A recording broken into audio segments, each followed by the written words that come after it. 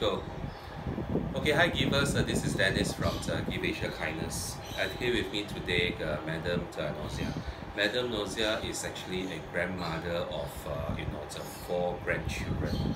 But unfortunately, that her daughter, she's actually currently serving a sentence, and there's a lot of issues in the family. Madam Nosia is also kind of like belongs to the skip generation, looking after the grandchildren.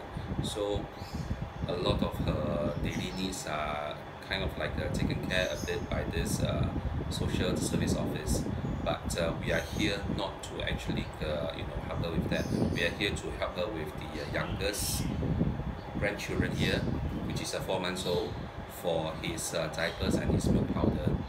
And with that also, that we would also like to raise funds for their future education funds, to put in the endowment fund, so that 18 years later that they can use it for their education, for their university. So we hope that you can be generous enough to give them a hand. Thank you.